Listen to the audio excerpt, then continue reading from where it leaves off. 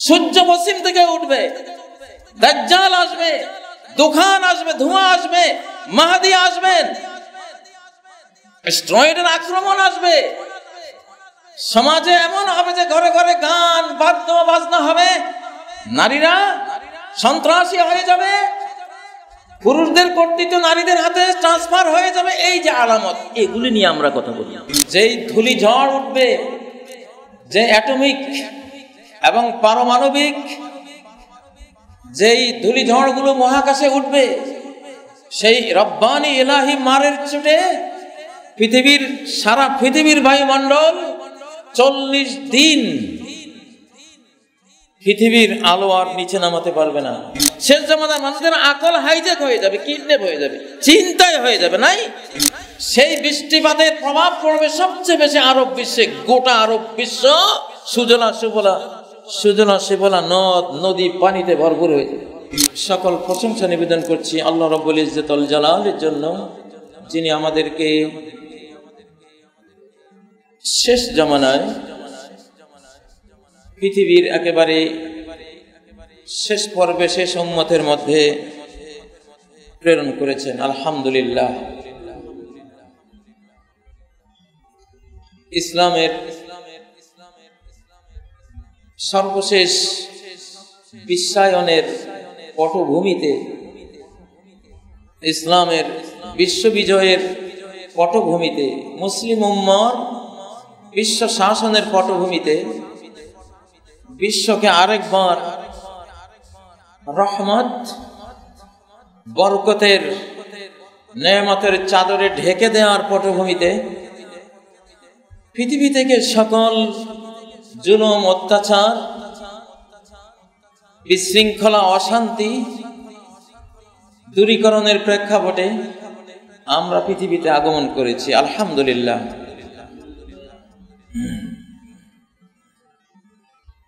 অমাবস্যার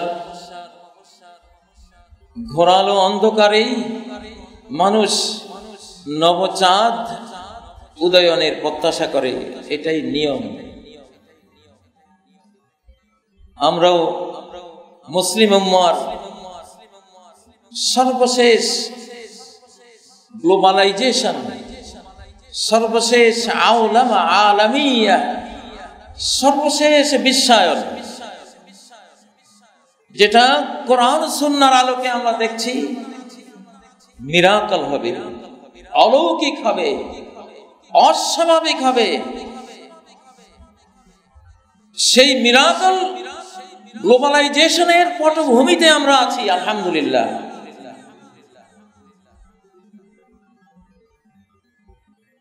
প্রিয় বন্ধুরা, সম্মানিত মুসল্লিয়ানে কেরাম, আমি বিগত জুমাগুলিতে পৃথিবীর বর্তমান সভ্যতা বিনাশী আর নাজমুস সাকিব, মহাকাশ দিয়ে ধেয়ে আসা আল কাউকাবুল মুজান্নাব, বিলিয়ন বিলিয়ন পাথর নিয়ে আসা হয়তো একটি মহাদেশের সমান যেই গ্রহাণু ছুটে আসছে পৃথিবীর বায়ুমণ্ডল ভেদকারী, যেই গ্রহ ছুটে আসছে, সেই বিষয়ে কথা বলেছিলাম। আপনাদেরকে তখন বলেছিলাম যে মহাকাশীয় অ্যাস্টেরয়েডের বিস্ফোরণে বায়ুমণ্ডল ভেদ করার সময় যে বিষাক্ত কার্বনগুলো বিচ্ছুরিত হবে, পৃথিবীর দু তিনটি মহাদেশ আঘাত করে তলিয়ে দেওয়ার সময় যে কার্বন নিঃসরণ হবে, যেই ধূলি ঝড় উঠবে, যে অ্যাটমিক এবং পারমাণবিক যেই ধূলি ঝড়গুলো মহাকাশে উঠবে, সেই রব্বানি ইলাহি মারের চোটে পৃথিবীর সারা পৃথিবীর বায়ুমণ্ডল 40 দিন পৃথিবীর আলো আর নিচে নামাতে পারবে না। 40টি দিন আমরা ধূম্রপুঞ্জের অন্ধকারে থাকব। فارتقب يوم تأتي السماء بدخان مبين সেই কোটি কোটি স্ট্রয়েড পাথরের বিস্ফোরণ সম্বলিত কার্বন, বিষাক্ত ধূম্র, অ্যাটমিক যেই মেঘমালা তৈরি হবে, যার ফলশ্রুতিতে আসবে স্পষ্ট ধূম্রপুঞ্জ, মহাকাশ ছেয়ে থাকবে। সূরা দুখানের 10 নম্বর আয়াতে আল্লাহ তাআলা সেই মহাজাগতিক দুর্ঘটনার কথা আমাদেরকে জানিয়ে বলেছেন, অপেক্ষায় থেকো। সেই মারের সময় ঘনিয়ে এসেছে, অপেক্ষায় থেকো। এবং হযরত হুযায়ফা ইবনুল ইয়ামান রাদিয়াল্লাহু তাআলা আনহু, যিনি সাহাবায়ে কেরামদের মধ্যে কিয়ামত বিশেষজ্ঞ ছিলেন, কিয়ামতের আলামত বিশেষজ্ঞ ছিলেন, তিনি বলেছেন এটা 40 দিন থাকবে, 40 ইয়াওমান ওয়া লাইলা, 40 দিনে অন্ধকার থাকবে। 1 বছর কোনো ফল ফসল হবে না। তোমরা সেই 1 বছরের ফসল স্টক করে রাখবে, ঘরে দুয়ারে সঞ্চয় করে রাখবে। আমরা আল কোরআনে এমন একটি দুর্ভিক্ষের কথা জানি, সূরা ইউসুফে বর্ণিত হয়েছে।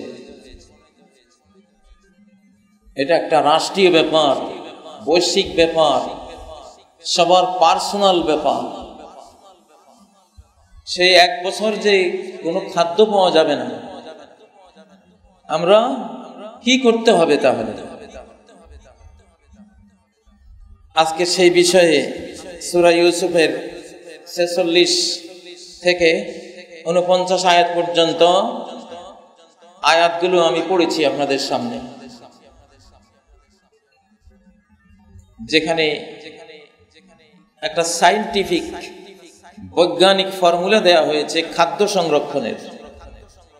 রাজা যখন স্বপ্নে দেখলো, মিশরের রাজা, যে আমি 60টা তাজা গরু স্বপ্নে দেখছি, আর 60টা হ্যাংলা পাতলা গরু, 7টা তাজা শীষ স্বপ্নে দেখছি, আর 7টা শীষবিহীন একেবারে জীর্ণ শীর্ণ ফসলবিহীন শীষ দেখতে পাচ্ছি। ইউসুফ আলাইহিস সালাম ব্যাখ্যা করলেন, 7টা তাজা গরু, 7টা তাজা শীষ মানে 7টা সমৃদ্ধির বছর, ফসলের বছর, ক্ষেত খামারে খুব আবাদ হবে এই বছর। আর 7টা হ্যাংলা পাতলা গরু, ফসলহীন শীষ, জীর্ণ শীর্ণ শীষ মানে 7টা দুর্ভিক্ষের বছর আসবে। রাজার এই স্বপ্ন ইউসুফ আলাইহিস সালামের ওই ব্যাখ্যায় যেমনটা তিনি বলেছিলেন, ঠিক তেমনটাই সংগঠিত হয়েছিল মিশর অঞ্চলে, মিশর ফিলিস্তিনের বৃহত্তম অঞ্চলে। কোরআনের কোনো ঘটনাই এমন নয় যে অতীতে হয়েছে আর কখনো ঘটবে না, এমন কোনো ঘটনা কোরআনে আসেই না। আল কোরআন ইউবাইয়িনুল হাদিরা ওয়াল মুস্তাকবিল ফি লিবাসিল মাদি। কোরআন অতীতের ড্রেস পরিয়ে বর্তমান বর্ণনা করে, ফিউচার ভবিষ্যৎ বর্ণনা করে। কোরআন অতীতের কোনো একটা ঘটনা আনে, দুর্যোগ মহাদুর্যোগ বর্ণনা করে, সেখানে অতীত বর্ণনা করা উদ্দেশ্য হয় না। সেই অতীত দুর্যোগ বা ঘটনা নিয়ে আসে, যেই দুর্যোগের মতো দুর্যোগ বর্তমানে ঘটবে এবং ভবিষ্যতে ঘটবে। অতএব এটা একটা মূলনীতি, কোরআনিক মূলনীতি, যে কোরআন সর্বদাই অতীতের ড্রেস পরিয়ে সে বর্তমানকে বর্ণনা করে, সে ভবিষ্যৎকে বর্ণনা করে। অতএব ইউসুফ আলাইহিস সালামের সেই দুর্ভিক্ষের ঘটনা, অতীত ঘটনা বর্ণনা করে, আল্লাহ আসলে বর্ণনা করেছেন বর্তমান এবং ভবিষ্যতে যা হবে সেটা। না হলে এটা বর্ণনা করে আমাদেরকে শুনিয়ে লাভ কি? একটা লাভ তো থাকতে হবে, আমাদের একটা প্রয়োজন তো এই ঘটনায় থাকতে হবে, যার কারণে কোরআনের মতো কিতাব, রব্বুল আলামিনের কিতাবের মতো কিতাব সেই ঘটনা বর্ণনা করবে। কেন বর্ণনা করবে? তো সেই জন্য খাদ্য সংরক্ষণের যে ফর্মুলাটা দিয়েছে কত সুন্দর। ইউসুফ আলাইহিস সালাম বলছেন, তাজরাউনা সাবআ সিনিনা দাআবা, তোমরা 7 বছর ক্ষেত খামারে ফসল উৎপন্ন করবে দাবান মুতাতালিয়াতান মুতাওয়ালিয়াতান, কন্টিনিউয়াস প্রক্রিয়ায়, 1 বছরও মিস দিবে না। 7 বছর ফসল আবাদ করবে, খুব আবাদ হবে, বৈশ্বিক পরিবেশে তোমাদের খুব আবাদ হবে, ফসল উৎপন্ন হবে। ফামা হাসাদতুম ফাযারুহু ফি সুমবুলি, যা ফসল কাটবে ফাযারুহু ফি সুমবুলি, ওইটা রেখে দাও শীষের মধ্যে। ধানগুলো ধানের ছড়ার মধ্যে, শীষের মধ্যে রেখে দেবে। গমগুলো গমের শীষ বা ছড়ার মধ্যে রেখে দেবে। ভুট্টা জব সেগুলোর ছড়া বা শীষের মধ্যে রেখে দেবে। যত ফসল উৎপন্ন করবে শীষ থেকে ছড়া থেকে ছাড়িয়ে নিও না, ছড়া সহ শীষ সহ সংরক্ষণ করতে হবে। এখানে বিশাল বৈজ্ঞানিক গবেষণার বিষয় রয়েছে। এগ্রিকালচারাল সায়েন্স যারা জানেন তারা গবেষণা করুন। আল কোরআনের এই আয়াত নিয়ে অনেক কাজে লাগবে, আমাদের বাংলাদেশের কাজে লাগবে, সারা বিশ্বের মানুষদের কাজে লাগবে। ফসল সংরক্ষণের কোরআনিক পদ্ধতি। ফাযারুহু ফি সুমবুলি, শীষ সহ রেখে দাও। শীষ ছাড়া রাখতে গেলে পোকায় ধরবে, বেশি দিন লাস্টিং করবে না। শীষ যেন ওই ফসলের মা, শস্যের মা যেন ওই শীষটা, ওই ছড়াটা, এটা তাকে সংরক্ষণ দিতে থাকবে, সেভ করতে থাকবে। এটা সহ রেখে দাও। ইল্লা কলিলাম মিম্মা তাকুলুন, তবে সামান্য পরিমাণ ফসল রেখে দিও, সেটা শীষে রাখার দরকার নেই, শীষ ছাড়িয়ে নিও, যেগুলো তোমরা এই বছর খাবে। এই বছর যা খাবে সেই ফসলগুলো, শস্যগুলো শীষ থেকে ছাড়িয়ে না। কত সুন্দর কথা! কোরআন এক বিস্ময়কর কিতাব, বিস্ময়কর গ্রন্থ। যেই জ্ঞান বিজ্ঞানের জন্য হাত বাড়াবেন সে আপনাকে ভরপুর জ্ঞান দিয়ে দেবে। 1000 বছরের বিলিয়ন বিলিয়ন ডলার খরচ করে যেই গবেষণা করে যে ফল পাবেন, বিনা পয়সায় সে ফল জানিয়ে দেবে আপনাকে, সে রেজাল্ট দিয়ে দেবে। এটা হলো কোরআন। ثم يأتي من بعد ذلك 7 شداد, এই স্বপ্নের ব্যাখ্যায় আসছে যে এর পরে 60টি বছর আসবে কঠিন দুর্ভিক্ষময়। ইয়াকুল্লামা কদ্দামতুম লাহুন, ওই 60টি দুর্ভিক্ষের বছরের জন্য সমৃদ্ধির 7 বছরে তোমরা যা স্টক করে রাখবে, সঞ্চয় করে রাখবে, ওই 7 বছর অতীতের 7 বছরের সকল অর্জন খেয়ে ফেলবে, খেয়ে ফেলবে, সব তোমরাই খেয়ে ফেলবে, ওটা থাকবে না। ইল্লা কলিলাম মিম্মা তুহসিনুন, শুধু যেটুকু বীজ সংরক্ষণ করে রাখবে ওইটা থাকবে, ওটা খেতে হবে না। ওইটুকু পর্যন্ত দুর্ভিক্ষ এতটা ডিপলি ঢুকবে না যে বীজও খেয়ে ফেলতে হবে, বীজটা রাখতে পারবে, বীজ রেখে দিও। দুনিয়ার শয়তানরা তো এখন বীজও নষ্ট করে দিয়েছে, এখন আর ফসল রেখে যে বীজ আগামী বছরের জন্য ব্যবহার করব সেই যোগ্যতাও ফসলে আর রাখেনি। দুনিয়াটাকে গজব করে দিয়েছে ইবলিসরা, মানুষ ইবলিস আর জিন ইবলিসরা।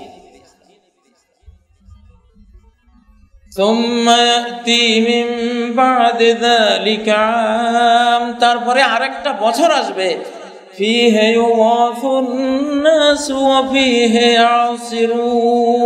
ওই বছরে মানুষকে আবার বৃষ্টি দেয়া হবে, আবার তারা আঙ্গুর ফল ফসল ফলাবে, ফল তো ফসল তো হবে, ফলও হবে, সেখান থেকে তারা বিভিন্ন জুস বানাবে, শরবত বানাবে, পানীয় বানাবে, তৈরি করবে, খাবে, ফসল কাটবে, খাবে, সবকিছু করবে। এই 3টি আয়াত আপনাদের জন্য, আমাদের জন্য, আমার জন্য খুব দরকার। এখন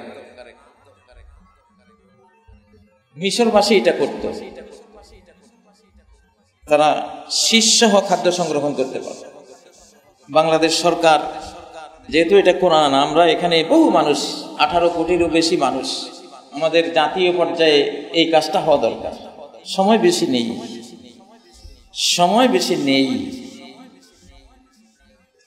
দেখুন, আমি যখন বলি সময় বেশি নেই, বা আমাদের মতো কিয়ামত নিয়ে যারা কথা বলেন তারা যখন বলেন সময় বেশি নেই, এই বেশি নেই কথাটাকে অনেকেই, আমাদের অনেক বন্ধুরা ভাইয়েরা ভুলভাবে বোঝেন,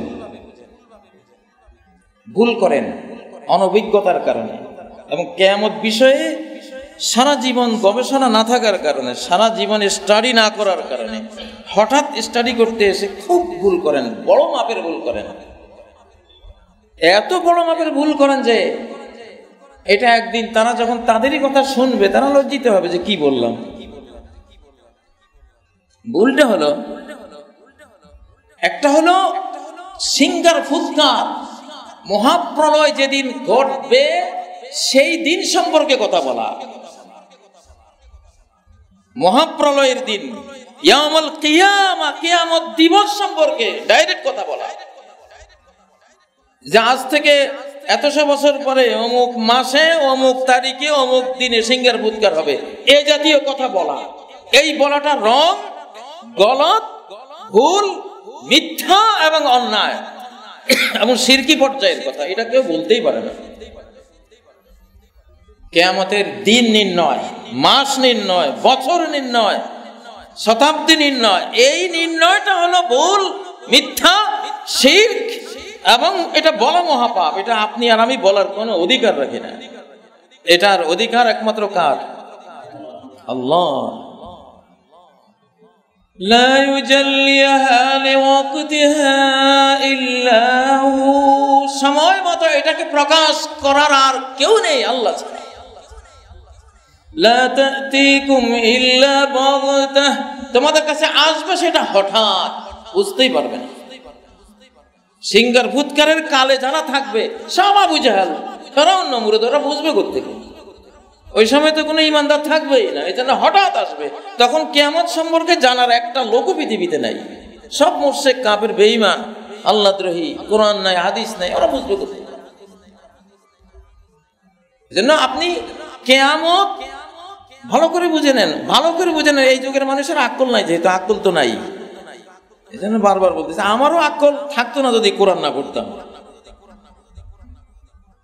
কথাটা আমার না, লাতুনজারু উকুলু আহলে যালিকাজ জামান, শেষ জামানার মানুষদের আকল হাইজ্যাক হয়ে যাবে, কিডন্যাপ হয়ে যাবে, চিন্তায় হয়ে যাবে। নাই কারো আকল আর মাথায় নাই, আকল হয়েছে টেলিভিশন, ও যা বলে তা, আকল হয়ে গেছে ফেসবুক, ওখানে যা দেখি তা, আকল হয়ে গেছে ইউটিউব, ওখানে যা আছে তা। ঠিক নয় কি?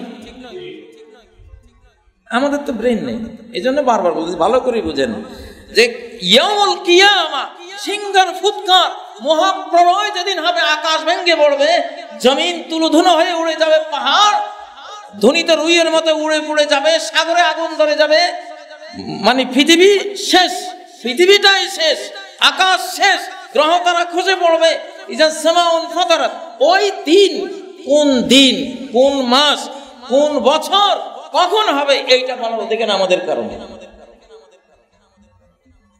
এই সম্পর্কে, এই দিন সম্পর্কে, কিয়ামত মহাপ্রলয় দিন সম্পর্কে যখন হাদিসে জিব্রাইল, বিখ্যাত হাদিসে জিব্রাইল, সহিহ মুসলিমের 7 নম্বর 8 নম্বর অনেক হাদিস তিনি এই সংক্রান্ত বর্ণনা করেছেন, বিভিন্ন সনদে ওই হাদিসটি বর্ণনা করেছেন। তো সেখানে যখন জিব্রাইল বললেন ফাআখবিরনি আনিস সাআহ, কিয়ামত সম্বন্ধে, কিয়ামত সংগঠিত হবে যেদিন, ওই দিন সম্পর্কে সংবাদ দিন, সময় সম্পর্কে সংবাদ দিন। নবীজি কি বললেন? মাল মাসউলু আনহা বিআলামা মিনাস সাইল, মহাপ্রলয় দিবস, ইয়াউমুল কিয়ামা, কিয়ামত কখন হবে, মাতা, মাতা কোন টাইমে হবে, কোন সময় সংগঠিত হবে, এই সময় সম্পর্কে জিজ্ঞাসিত ব্যক্তিও যা জানে না, জিজ্ঞাসাকারীও জানে না। এটা এক জিনিস। কিয়ামত দিবস সম্পর্কে আপনি কিছু বলতে পারবেন? আমি আমার জীবনে কিয়ামত দিবস সম্বন্ধে একটি উক্তি করিনি, কখনো করিনি, প্রশ্নই আসে না। কেন উক্তি করবো? এই দিবসটা আল্লাহর কাছে, এটা এর জ্ঞান আমাদের কাছে, এটা নিয়ে আপনি উক্তি করতে পারেন। ভুলটা এখানে হয়। বিশ্বের স্কলাররা যারা কিয়ামত নিয়ে কথা বলে, এরা কেউই সিঙ্গেল ফুৎকার অমুক তারিখে হবে, অমুক মাসে হবে, অমুক বছর হবে, কেউই বলে না। আমিও বলি না, জীবনেও না, মুখে বলি না। এটা নিয়ে এটা মুখ খোলার অধিকারও নেই। মুখ খুলেছি কি নিয়ে আমরা? আলামাতুস সাআহ, আলামাতুল কিয়ামা, কিয়ামতের আলামত নিয়ে মুখ খুলেছি, কিয়ামতের আশরাত নিয়ে মুখ খুলেছি, কিয়ামতের সিমটম নিয়ে মুখ খুলেছি, কিয়ামতের লক্ষণ নিয়ে মুখ খুলেছি। সূর্য পশ্চিম থেকে উঠবে, দাজ্জাল আসবে, দুখান আসবে, ধোঁয়া আসবে, মাহদী আসবেন, স্টেরয়েডের আক্রমণ আসবে, সমাজে এমন হবে যে ঘরে ঘরে গান বাদ্য বাজনা হবে, নারীরা সন্ত্রাসী হয়ে যাবে, পুরুষদের কর্তৃত্ব নারীদের হাতে ট্রান্সফার হয়ে যাবে। এই যে আলামত, এগুলি নিয়ে আমরা কথা বলি। এগুলি এক জিনিস, কিয়ামত দিবসের নির্ণয় আরেক জিনিস, টোটাল ভিন্ন জিনিস। 2019, 20, 21 সাল থেকে ইমাম মাহদীর সম্ভাবনাময় তারিখ অনেকে বলেছেন, আমরাও বলেছি, আমিও বলেছি। সম্ভাবনাময় হতে পারে, নাও হতে পারে। এত বছরের মধ্যে দাজ্জাল এসে যেতে পারে, নাও আসতে পারে, আরো দেরি হতে পারে। এই জাতীয় কথাগুলি আমরা বলি। এগুলি একটাও কিয়ামত না, কিয়ামতের আলামত।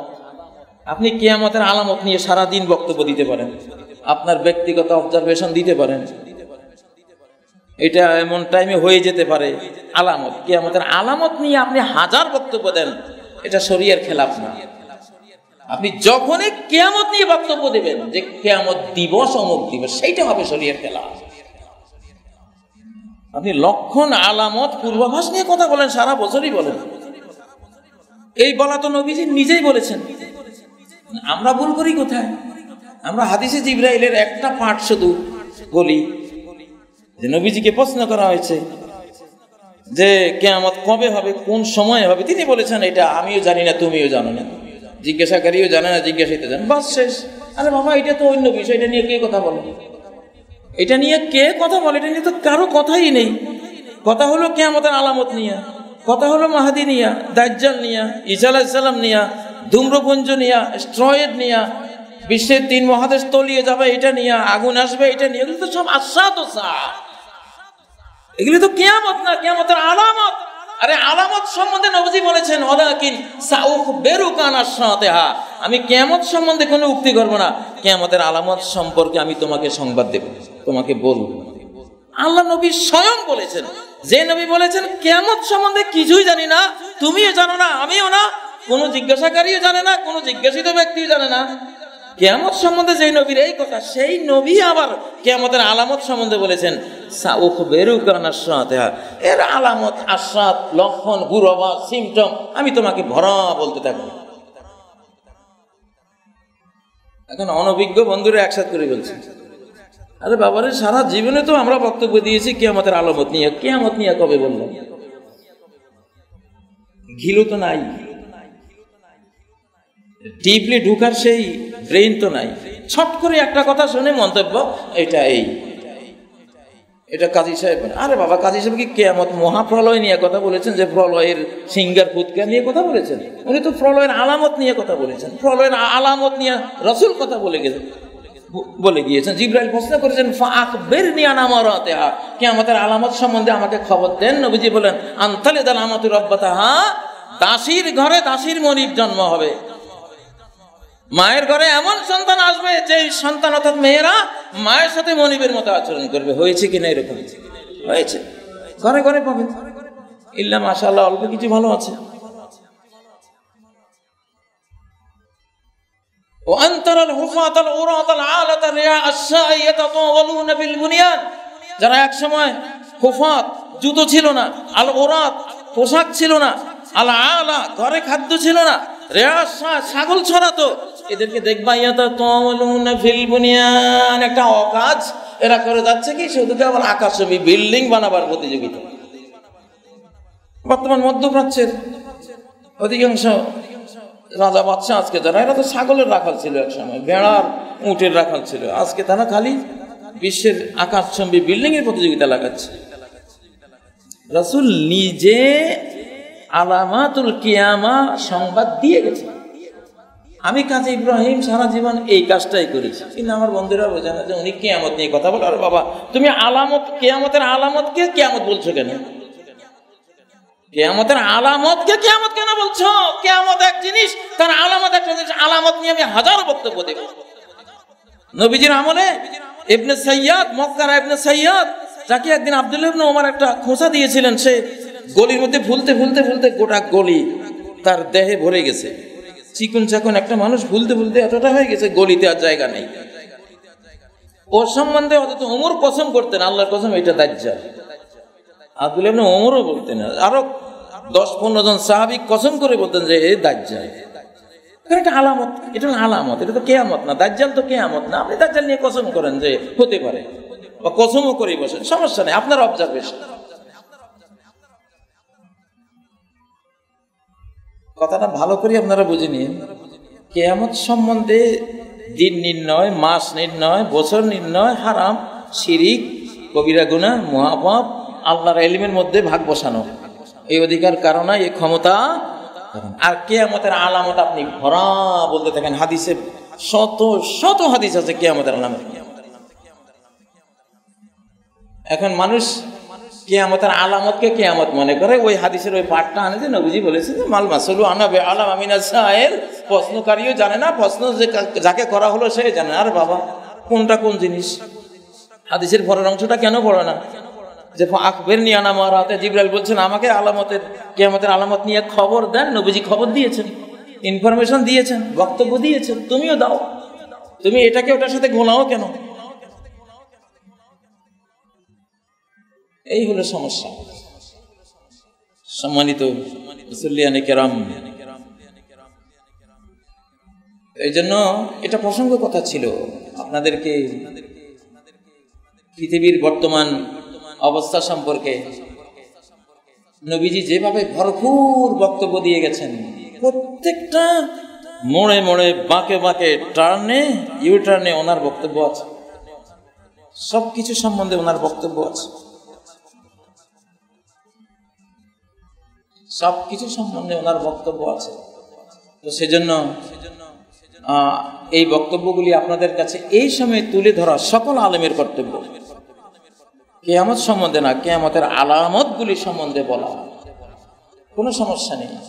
আপনি বলতেই পারেন কিয়ামতের 10টি আলামত আছে, এখন চলে আসবে, তসবিহ দানার মতো চলে আসবে সামনে। একটা শুরু হলে আর দেরি নেই। হযরতে হুযায়ফা ইবনে আসিদ আল গিফারি রাদিয়াল্লাহু তাআলা আনহু থেকে সহিহ মুসলিমে একটা হাদিস রয়েছে। তিনি বলছেন ইত্তালা'আন নবী সাল্লাল্লাহু আলাইহি ওয়াসাল্লাম আলাইনা ওয়া নাহনু নাতাযাকার। নবীজি একদিন আমাদের সামনে উঁকি মারলেন, আমাদের মজলিসে হাজির হলেন। আমরা তখন একটা বিষয়ে আলোচনা করছিলাম। নবীজি বললেন মা তাযকুরুন, কি নিয়ে আলোচনা করছো? সাহাবারা বললেন নাতাযাকারুস সাআহ, নাযকুরুস সাআহ, আমরা কিয়ামত নিয়ে কথা বলছি। নবীজি তখন যোগ দিলেন, নিজেও শরীক হলেন। দেখেন কিয়ামতের আলামত বলা যে কত হক। কিয়ামত বলেন নাই, কিয়ামতের আলামত বলেছেন, 10টি বড় বড় আলামত। ইন্নাকুম লান তারাহা হাত্তা তারাউ ক্বাবলাহা 10 আয়াত। কিয়ামত দেখবে না তার আগে 10টি আলামত, নিদর্শন না দেখে। ওই 10টি আগে আসবে, তারপরে সিঙ্গার ফুৎকার আসবে অনেক পরে। ফাযাকারাত দুখান, দুখান, প্রথমেই দুখানের কথা বলেছে। দুখান, ধূম্রপুঞ্জের কথা বলেছে। সূরা দুখান, সূরা দুখান পড়ে নেবেন সবাই। যে মহাকাশীয় গ্রহের আক্রমণ হবে, বায়ুমণ্ডলে ঢুকে পড়বে, তার আক্রমণের চোটে ধূম্রপুঞ্জ তো উঠবেই। পৃথিবীর 2-3টা মহাদেশ ওই আক্রমণে মানচিত্র থেকে হারিয়ে যাবে। নাম নিচ্ছি না, কোনো কোনো বক্তব্যে নামও নিয়েছি, কারণ ওটা আল্লাহর কাছে, কিন্তু আইডিয়ায় আসতেছে। অতীতের হযরত আলীর কিছু বক্তব্য, সাহাবীদের কিছু পূর্বভাষে নাম সহকারে মহাদেশটির নাম এসছে। যে মহাদেশ হারিয়ে যাবে, কাঁদবে, বিশ্বের সবাই কাঁদবে, সারা পৃথিবীর ব্যবসায়ীরা কাঁদবে, যাদের সামান্য পুঁজি ছিল তারাও কাঁদবে, কারণ সবার ব্যবসা ওই মহাদেশের সাথে জড়ানো। বড় বড় সব ট্রেড সেন্টার ওই মহাদেশে, ওটা যখন মানচিত্র থেকে হারিয়ে যাবে ওই ক্ষতির ধকল সবার উপরে আসবে, সারা বিশ্বের মানুষ কাঁদবে সর্বশান্ত হয়ে। সে কান্নার সময় আসতেছে। আমেরিকা মহাদেশ থেকে শুরু করে, পশ্চিম ইউরোপ থেকে শুরু করে, অস্ট্রেলিয়া, জাপান থেকে শুরু করে ওই স্টেরয়েডের আক্রমণটা আসতেছে। এটা নাসা বিজ্ঞানীরা জানে। মহাকাশ স্টেশন থেকে তারা স্টেরয়েড জোন, মহাকাশে কোথায় কোথায় স্টেরয়েড জোন দেখাচ্ছে ওরা জানে, কিন্তু জানলে লাভ হবে না, তারা তার মানবে না, মানলে লাভবান হবে। অতএব তুফান আসতেছে, তুফান আসার আগে নৌকায় উঠেন সবাই। হযরত নূহ আলাইহিস সালামের কিস্তিতে উঠেন। তুফান আসতেছে, সে কিস্তি হলো কোরআন সুন্নাহ, ওহীর জ্ঞানের এই কিস্তিতেই নৌকায় উঠে যাবেন, নাহলে বাঁচবেন না। মুসলমান মারবে না আল্লাহ তাআলা, আকাশের স্টেরয়েড মেরে মুসলমান মারবে না। ঠিক লূত আলাইহিস সালামের পরিবারকে যেমন সেভ করেছিলেন, বাকিদের মেরে দিয়েছিলেন, এখনো তাই হবে। নূহ আলাইহিস সালামকে যেমন জাহাজে করে বাঁচিয়ে দিয়েছিলেন, বাকিদেরকে ডুবিয়ে দিয়েছিলেন, এখনো তাই হবে। হুদ আলাইহিস সালামের জাতিকে মরু সাইক্লোন দিয়ে যেমন ৮০ হাত বালির নিচে দাফন করে দিয়েছিলেন, কিন্তু হুদ আলাইহিস সালামের ফলোয়ার ইমানদারদেরকে সেভ করে রেখে দিয়েছিলেন। ঠিক অনাজ্জাইনা হুদা ওয়াল্লাযীনা আমানু মাআহ নাজ্জাইনা শুআইবা ওয়াল্লাযীনা আমানু মাআহ, আমি শুআইবকে, হুদকে বাঁচিয়ে দিয়েছি, যারা ছিল তাদেরকেও বাঁচিয়ে দিয়েছি। সুবহানাল্লাহ, নূহকে বাঁচিয়ে দিয়েছি, তার সাথীদেরকে বাঁচিয়ে দিয়েছি, এখনো তাই হবে। ওই যে আকাশ থেকে বিলিয়ন বিলিয়ন পাথর আসবে, পাথরের গায়ে নাম লেখা থাকবে। কারা? পৃথিবীর রাষ্ট্রে রাষ্ট্রে মহিলা মহিলাকে বিয়ে করার এই আইন কারা পাশ করেছে, আর কারা কারা এই কাজ করতেছে। পুরুষ পুরুষকে বিয়ে করবে, কারা কারা আইন পাশ করেছে আর কারা কারা করতেছে, এদের নাম ওই পাথরের গায়ে লেখা থাকবে, স্টেরয়েডের গায়ে, মিটিওরের গায়ে লেখা থাকবে। মুসাওয়াবাতান ইনদা রাব্বিক, লূত আলাইহিস সালামের জাতিকে, যৌন অপরাধী জাতিকে মারার সময় মুসাওয়ামা নাম লেখা, মুসাওয়ামা মানে নাম লেখা, প্রত্যেকটা পাথরের গায়ে নাম লেখা, লেজার গাইডেড পাথরের মতো, লেজার গাইডেড অস্ত্রের মতো। এগুলি ঠিক যার নাম লেখা থাকবে তার গায়ে আসবে। এই বাংলাদেশেও কারা কারা আছে, এদের নামে অলরেডি পাথর বরাদ্দ হয়ে গেছে আকাশে, হাদিসগুলি বলছে বরাদ্দ হয়ে গেছে। ঠিক যার নাম লেখা, ওরা যে মারবে স্টেরয়েড গুলি, মিটিওর গুলি মারবে, ওই নামাঙ্কিতদেরকে মারবে। কওমে লূতকে মারার পরে একজন শুধু বেঁচে গিয়েছিল, আবু রেগাল। আবু রেগাল তখন বাইতুল্লাহ গিয়েছিল, কাবা শরীফে গিয়েছিল। তাকে মারার পাথরটা যখন ছুটছে ওইদিকে, কোথায় কওমে লূত হলো? জর্ডানে। জর্ডানে দুর্ঘটনা ঘটছে, জর্ডানে কোটি কোটি পাথর এসে ওদেরকে মারলো, কিন্তু আবু রেগাল নামে যে পাথরটা, এই পাথরটা তার ভিকটিমকে খুঁজে পাচ্ছে না, ও গেল কই? তার কাছে তো ইনফরমেশন চলে এসেছে যে ও তো মক্কা শরীফ, বাইতুল্লাহ।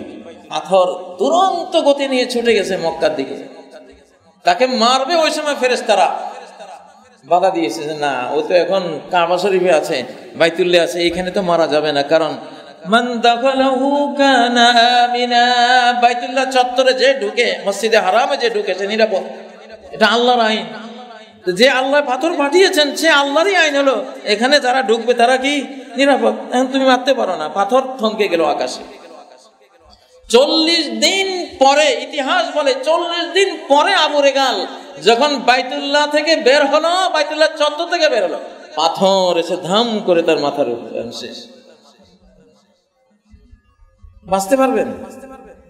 সময় নাই। আরে আমি যে বলি সময় নাই, আমি তো দেখেই বলি।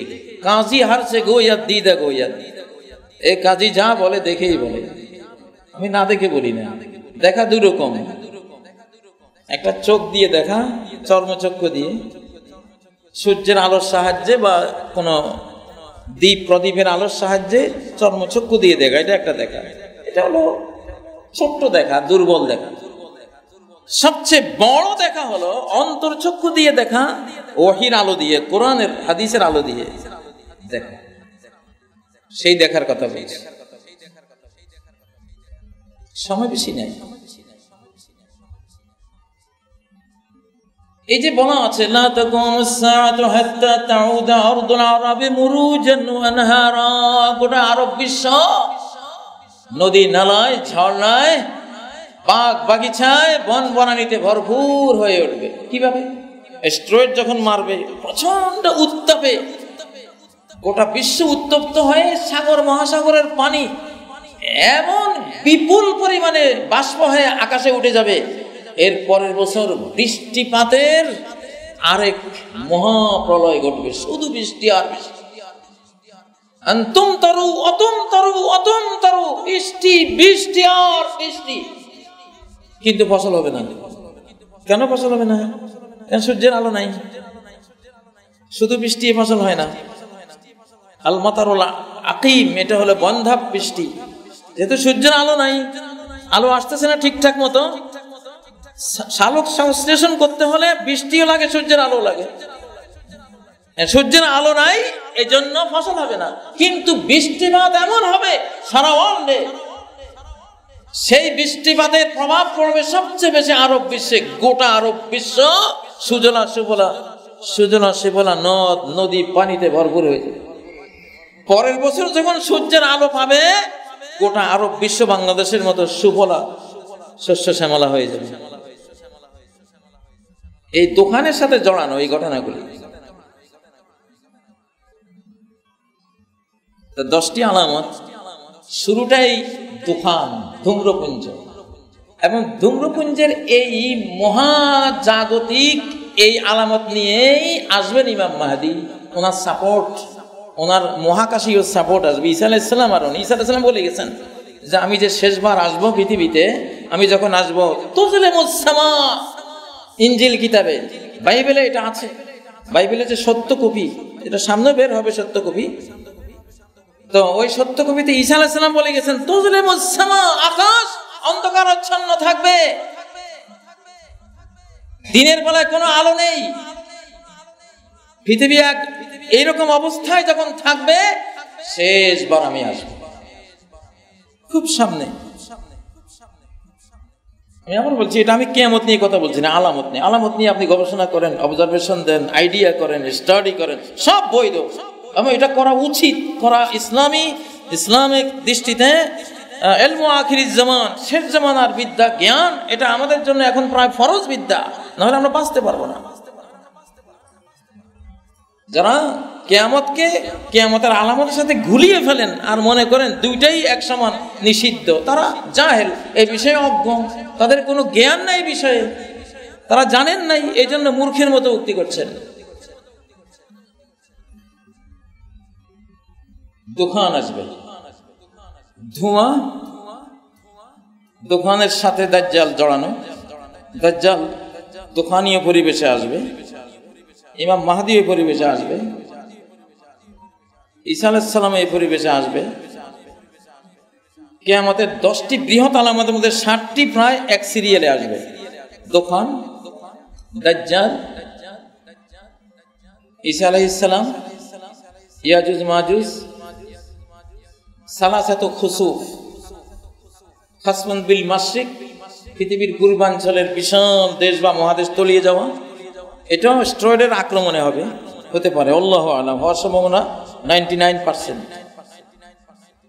খাসমুন বিল মাগরিব, বিশ্বের পশ্চিম গোলার্ধে বিশাল দেশ বা মহাদেশ তলিয়ে যাওয়া। খাসমুন বি জাজিরাতুল আরব, আরব বিশ্বে বিশাল অঞ্চল তলিয়ে যাওয়া। এই 7টা সিরিয়ালি, আর বাকি 3টা দ্বিতীয় সিরিয়ালে। সূর্য পশ্চিম থেকে ওঠা, তুলু শামসু মিন মাগরিবিহা, সূর্য পশ্চিম থেকে ওঠা। একই হাদিসে এসেছে, সূর্য যদি সকালে পশ্চিম থেকে উঠে, আর দাব্বাতুল আরদ, মাটি ফুঁড়ে একটা জন্তু যে বের হবে, সেই জন্তুটা বিকেলে বেরিয়ে যাবে। তাহলে সূর্য পশ্চিম থেকে উঠা আর মাটি ফুঁড়ে ওই বৃহদাকার জন্তু, যার হাতে মুসা আলাইহিস সালামের লাঠি আর সুলাইমান আলাইহিস সালামের আংটি থাকবে, একটা দিয়ে আঁক দিলে মুমিনরা ফর্সা হয়ে যাবে, আর একটা দিয়ে রেখা টানলে কাফেররা কালো হয়ে যাবে। তাহলে তুলু শামস মিন মাগরিবা, সূর্য পশ্চিম থেকে ওঠা, এটা লাস্টে। এবং ওই দিন বিকেলেই দাব্বাতুল আরদ, মাটি ভরে ওই জানোয়ার বের হওয়া, এবং তারপরে পরেই সারা নারুন তাখরুজ মিন কারি আদান, ইয়ামানের আদান শহর থেকে একটা আগুন বেরিয়ে আসবে, গোটা বিশ্বকে বেষ্টনী দিয়ে তাহসুরুন নাস ইলা মাশারিহিম, মানুষদেরকে শাম দেশের দিকে, বাইতুল মুকাদ্দাস যেখানে আছে এই অঞ্চল দিকে টেনে নিয়ে যাবে। যারা ওই আগুনে যেতে সম্মত হবে না, জ্বালিয়ে পুড়িয়ে ছাই করে রেখে যাবে, শেষ করে দেবে।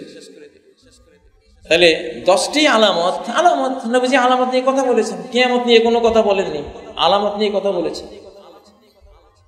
সম্মানিত মুসলিয়ানে কেরাম, সেফটি ফার্স্ট, আগে হলে বাঁচো, তারপরে না অন্য কিছু।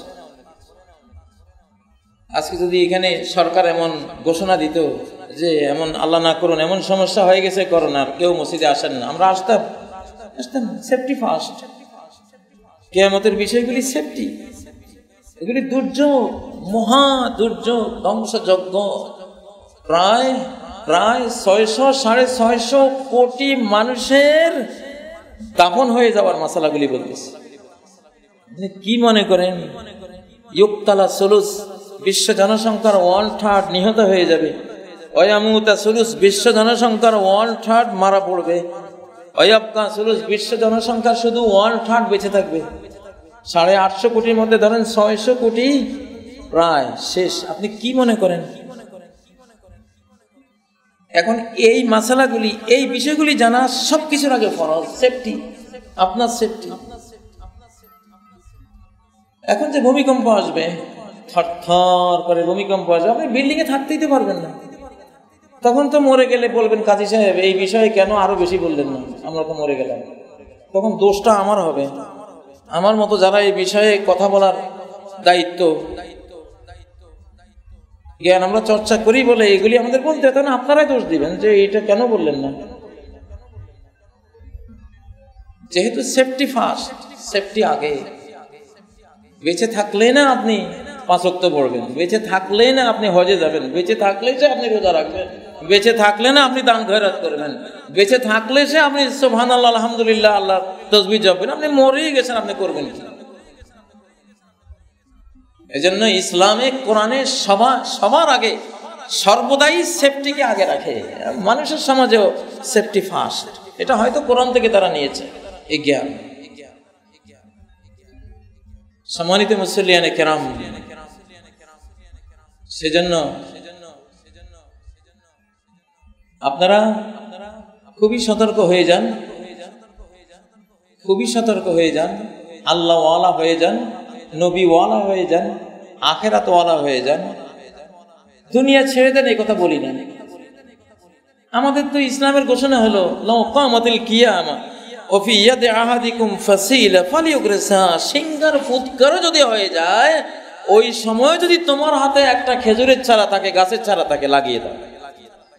আপনি হয়তো ভাববেন সিংহার ফুৎকার হয়ে গেছে, কোন পাগল এই সময় গাছের চারা লাগায়। ইসলাম বলেন না, তোমার কাজ গাছ লাগানো, মরাকাই বাঁচা ওইটা আল্লাহর কাজ, তোমার লাগানোর দায়িত্ব লাগিয়ে দাও, সওয়াব পাইবে। সহিহ হাদিস, এটা নাসিরুদ্দিন আলবানী বলেছেন এটা সহিহ হাদিস। সিংহার ফুৎকার শুনলেও হাতে যদি চারা গাছ থেকে লাগিয়ে দিও, সুবহানাল্লাহ। এটা কিয়ামতের আলামত। কিয়ামতের কথা শুনলে আমি তাহলে কিয়ামত তো এসে যাচ্ছে, তাহলে আর আমি ব্যবসা করে লাভ কি, চাকরি করে লাভ কি, কৃষি করে লাভ কি? আপনি কি ওই কথা বলে এই ভুল বুঝে আপনি বসে যাবেন? না, সময় কম, তাড়াতাড়ি কাজ করো।